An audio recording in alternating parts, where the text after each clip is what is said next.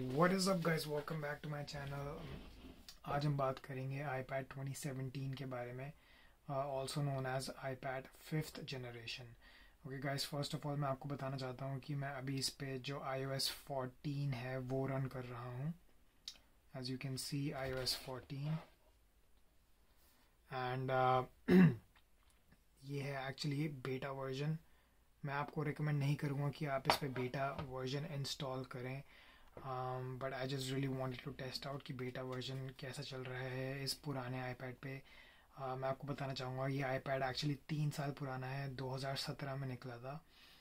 But iOS 14 surprisingly इस पे काफ़ी अच्छा काम कर रहा है। There is no issue at all, काफ़ी स्मूथ है। उसके बारे में हम और जानेंगे थोड़ी देर में। लेट्स टॉक अबाउट इसकी बिल्ड। ओके गाइस, आप देख सकते हैं कि काफ़ी थिन है काफ़ी थिन है ये आईपैड। इसकी थिकनेस देख सकते हैं।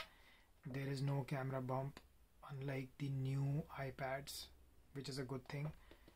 आईपैड ऐसे फ्लैट रेस्ट कर सकता है अगर आप इसके साथ कोई केस यूज़ नहीं करना चाहते। वैसे I just want to tell you, मैंने केस निकाल रखा है अपने आईपैड से, बट अदरवाइज़ मैं हमेशा केस यूज़ करता हूँ अपने आईपैड के साथ, because I just really care about my devices.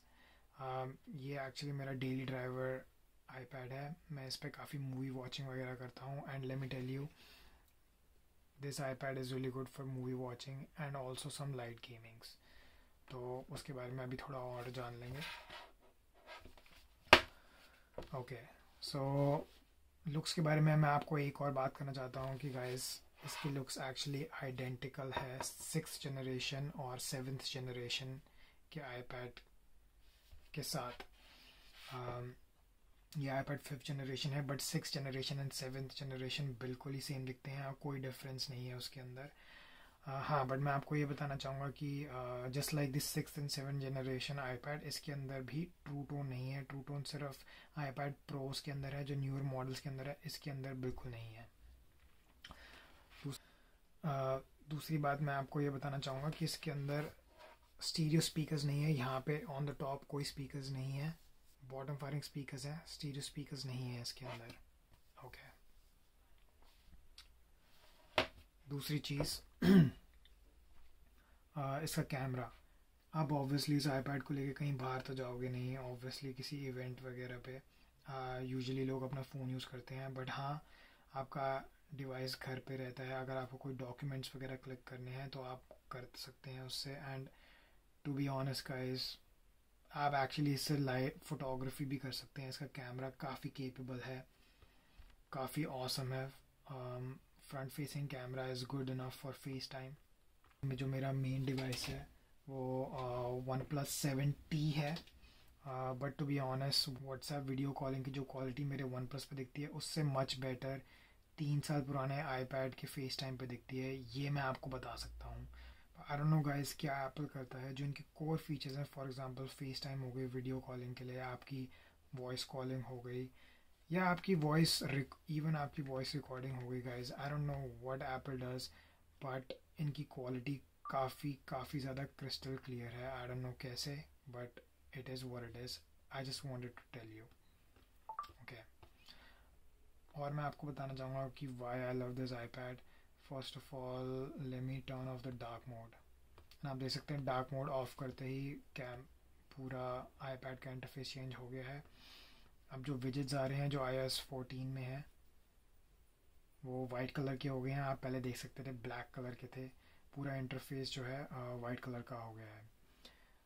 iOS 14 की बात करते हैं तो गाइज मैं आपको बताना चाहूँगा कि iOS 14 इस पर काफ़ी ज़्यादा स्मूथली रन कर रहा है। This is actually iOS 14.0। It is a beta version. मैं आपको खैर रिकमेंड तो नहीं करूँगा कि आप अपने मेन आईपैड में बेटा वर्जन सॉफ्टवेयर का डालें, बट टू बी ऑनेस्ट मैं काफ़ी एक्साइटेड था जब iOS 14 निकला था, and I went ahead, I installed it, and as you can see there is no lag. काफ़ी ज़्यादा स्टेबल परफॉर्मेंस है। और इवन ये आईपैड 3 साल पुराना है, बट आप देख सकते हैं इन द वीडियो कि बहुत ज़्यादा स्मूथली परफॉर्म कर रहा है आईपैड। एनीवे गाइस, आगे बढ़ते हैं। एंड गाइस, मैं आपको बताना चाहूँगा कि ये 2017 का सबसे लोअर स्पेक्ड मॉडल है मेरे पास। जब मैं यूनिवर्सिटी में पढ़ता था तब मैं पार्ट टाइम जॉब कर करके मैंने पैसे बचाए थे। I really wanted N iPad and तब मैंने ये आईपैड अपने खुद के पैसों से लिया था। तो I just wanted to tell you this is a wifi only model and इसकी स्टोरेज है, आई वुड स्टोरेज है इसकी, कहाँ है storage, general iPad storage right over here. तो आप देख सकते हैं एक्चुअली 32 GB स्टोरेज है इसकी।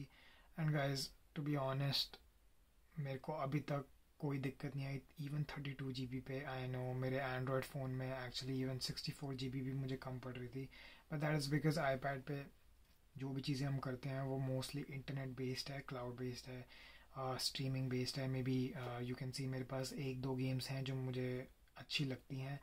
वैसे टू बी ऑनेस्ट मैं गेमिंग अपने फ़ोन पे ही करता हूँ, आईपैड पे मैं ज़्यादा नहीं करता, but you can do gaming. सारी की सारी गेम्स इस पर बहुत स्मूथली चलती हैं, जो कि मैं आपको बाद में रिव्यू के बताऊंगा। During the end of the review मैं आपको गेमिंग का सेक्शन है, we'll talk about the gaming at that time. Okay guys, so storage के ऊपर बात करते हैं। मैंने आपको बताया 32 GB स्टोरेज है एंड अभी भी मेरे पास थोड़ी सी स्पेस बची हुई है। But to be honest guys, यहाँ पे देखते हैं there is A option called offload unused app.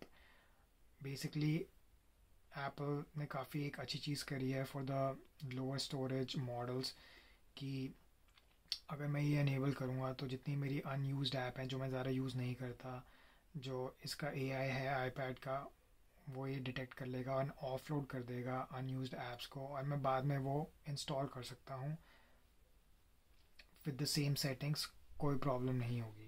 That reminds me, I can see that second number पे जो मेरी सबसे ज़्यादा स्टोरेज यूज्ड ऐप है वो है garage band. And actually to be honest मैं गैराज बैंड कभी यूज़ करता हूँ नहीं, तो let's just go ahead and delete this. Okay, and just like that आप देख सकते हैं मेरे पास और ज़्यादा स्टोरेज हो गई है। एंड गाइस, आप देख सकते हैं कि मल्टीटास्किंग में कोई भी प्रॉब्लम नहीं होगी इस आईपैड में। मैं अभी एक गेम खेल रहा था और पीछे कुछ ऐप्स ओपन थी जो कि अभी भी ओपन है, कोई भी एक भी ऐप बैकग्राउंड में रिफ़्रेश नहीं हुई। और अब आप देख सकते हैं कि मैंने कॉल ऑफ ड्यूटी खेली है, जो कि आपको पता ही है काफ़ी इंटेंसिव गेम है, जो कि इस 3 साल पुराने आईपैड में काफ़ी स्मूथली रन कर रही है। तो गाइस, आपको कोई भी मल्टीटास्किंग में और न्यू गेम्स में कोई भी दिक्कत नहीं होगी, आप आराम से इस पे काम कर सकते हैं। There is no lag, no stuttering, you can use this iPad on a daily basis with no problems at all. आपको एक मज़ेदार बात बताना चाहूँगा कि एक्चुअली आप अपने आईपैड को किसी भी प्ले स्टेशन या एक्सबॉक्स कंट्रोलर के साथ कनेक्ट करके ब्लूटूथ के ज़रिए खेल सकते हैं एंड उससे गेमिंग का एक्सपीरियंस और भी बढ़िया हो जाता है। And just like wireless controller, आप किसी भी Bluetooth keyboard and Bluetooth mouse को इस आईपैड के साथ कनेक्ट कर सकते हैं। It doesn't have to be Apple product. In the and guys, मैं आपको ये कहना चाहूँगा कि अगर आपको पेंसिल सपोर्ट नहीं चाहिए, अगर पेंसिल सपोर्ट आपके लिए इम्पोर्टेंट नहीं है, तो ये आईपैड आपकी बाकी सारी चीज़ें, बाकी सारे टास्क को पूरा कर देगा। बट अगर आपको पेंसिल सपोर्ट चाहिए तो अनफॉर्चुनेटली आपको दूसरा नया आईपैड देखना पड़ेगा, बिकॉज ये आईपैड पेंसिल सपोर्ट नहीं करता। आपके पास कोई और क्वेश्चंस हैं तो प्लीज़ कमेंट्स में पूछना ना भूलना।